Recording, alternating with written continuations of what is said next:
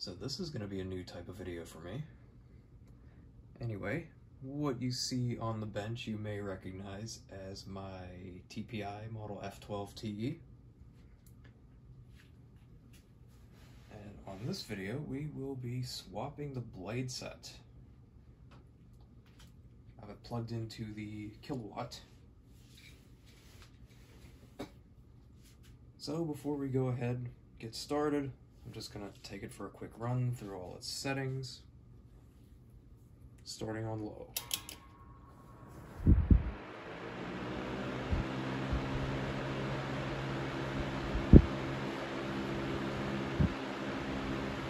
Low speed starting 0.33.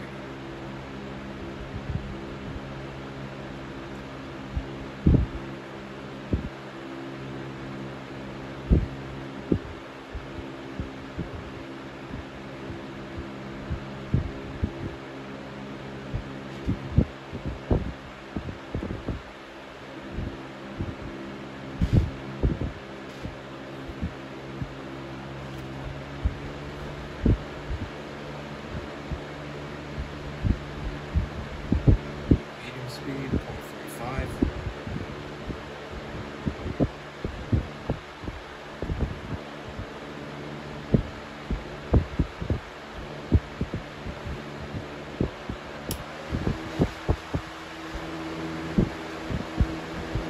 High speed 0.64.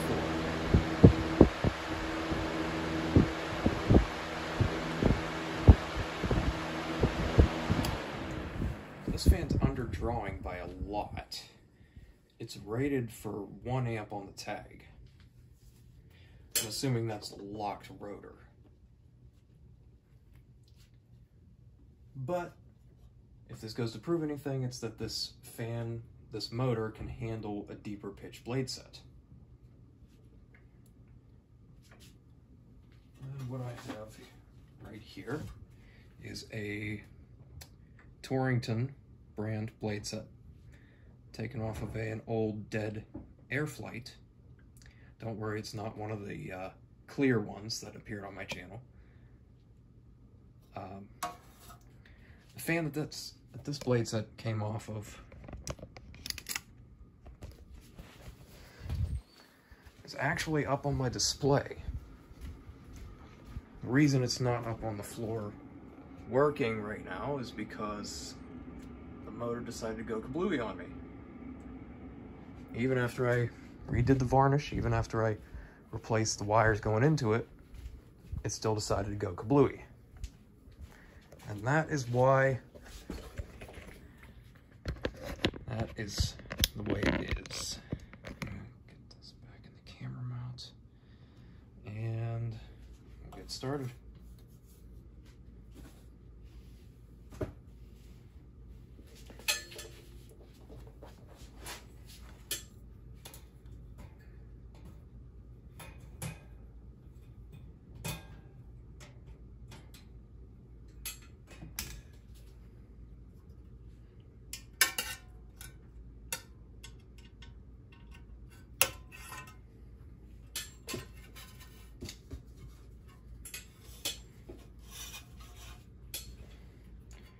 Anyway, there you have the factory blade set, which is just a generic RevCore propeller. And the Torrington blade set, you can see, I'm not sure how well you can tell on camera, but the Airflight / Torrington blade set is a lot steeper. It's a lot more steeply pitched. In fact, at the trailing edge, it's almost vertical, almost completely vertical.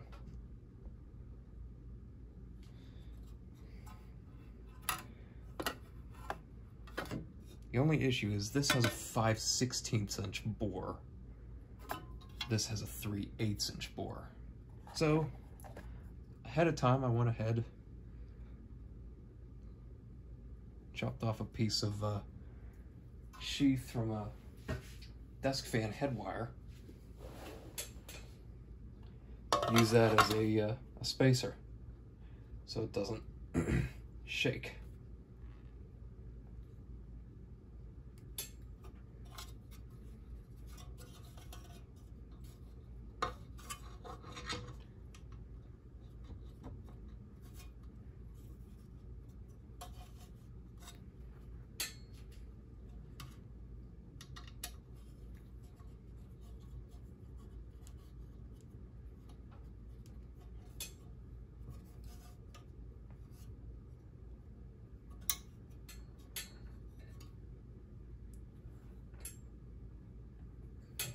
Check and make sure it doesn't rub against the cage.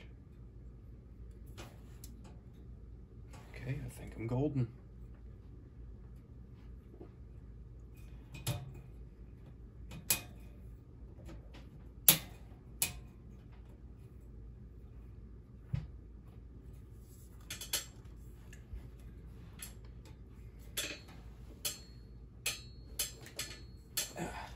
I kind of like this look. Reminds me of an old Phil Rich Windmaker. Of course, I believe Windmakers use the same propellers. I think they also use Torrington propellers. So anyway, I'll take it through its motions and get to you on the other end of it.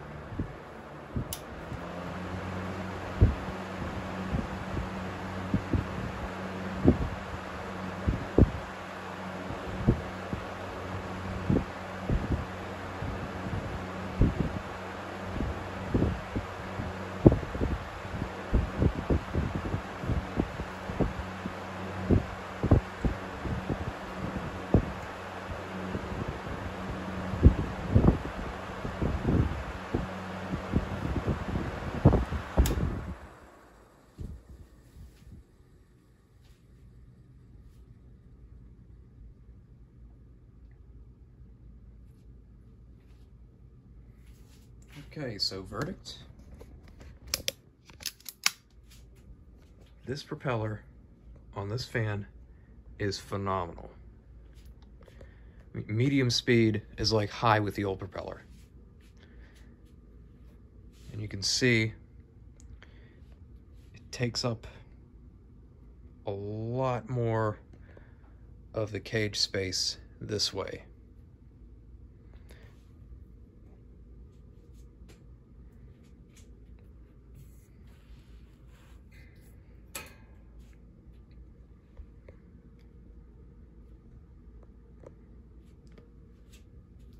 Anyway, I'm gonna fire it up again. We'll check out the amp draw. The old propeller was pulling 0.64 amps at 122.4 volts.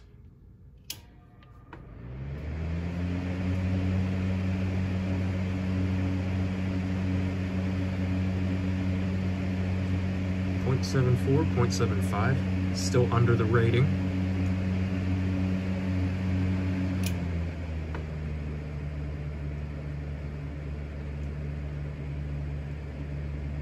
4.2 on medium.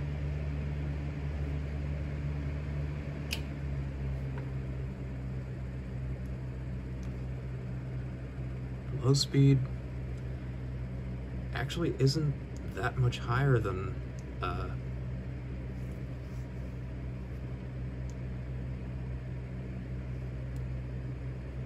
with the old propeller.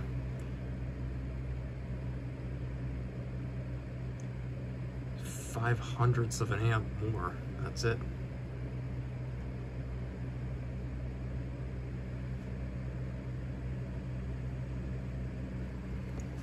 I've already used this fan in this configuration on a job site before filming the video.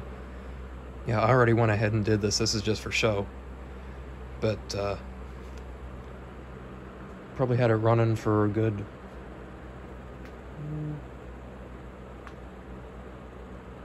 3-4 hours straight and didn't give me any trouble, so I think this is how I'm going to keep it.